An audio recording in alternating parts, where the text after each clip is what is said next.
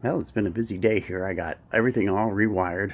I got a couple more loop detector units in, and I got the whole entire system up and running. You can see the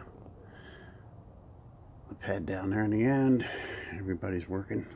Got a green arrow going, yellow works. But, just got in my there's my loop detectors right there.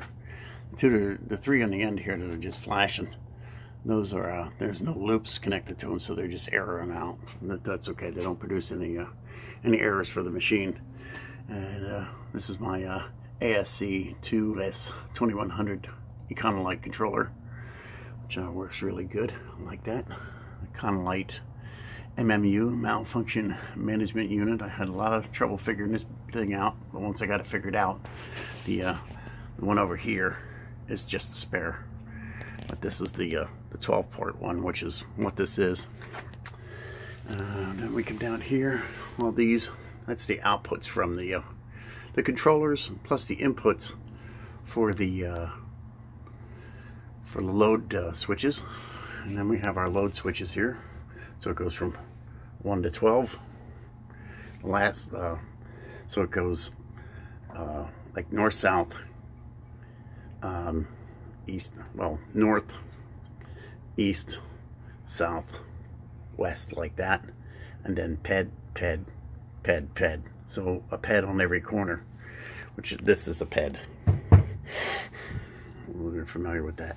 Down at the bottom, these terminals all across here are all the outputs. This is where the traffic signals actually connect, and they correspond, you know, red, yellow, green, red, yellow, green, red, yellow, green, so on and so forth, which is red, yellow, green on the controllers.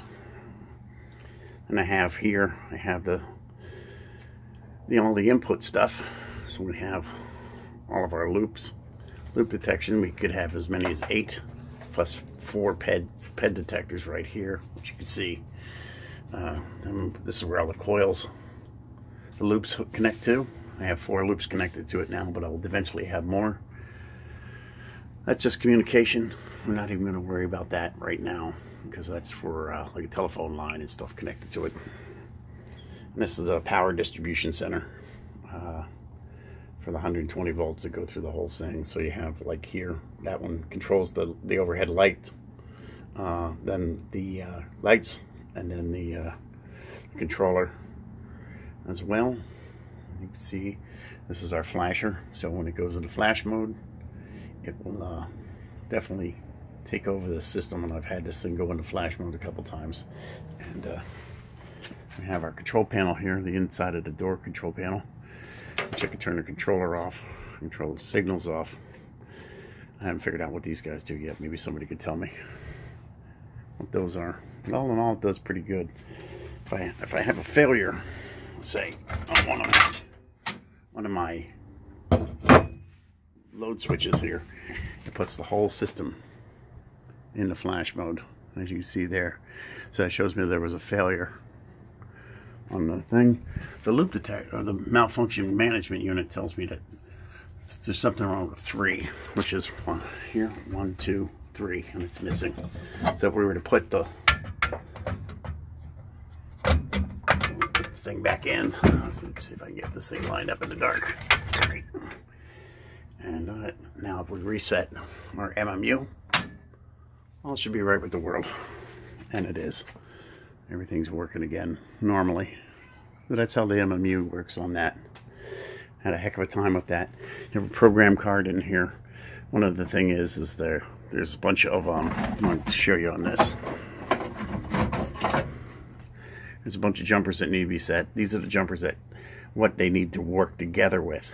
I was under the false impression these are the ones that they couldn't work together with. But so here I have 3 and 4 jumped off from that'd be 1 and 3 and 2 and 4. Those actually are ones that it would work together with, not ones that I wouldn't want them to work together with. But all in all, the whole entire system works real good.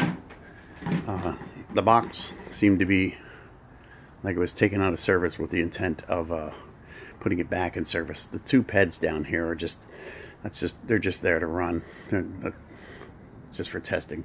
I haven't built out a set of PEDs. I'm going to filter here. This is all the blueprints. And again, the stuff. And then you can see all the lights are working.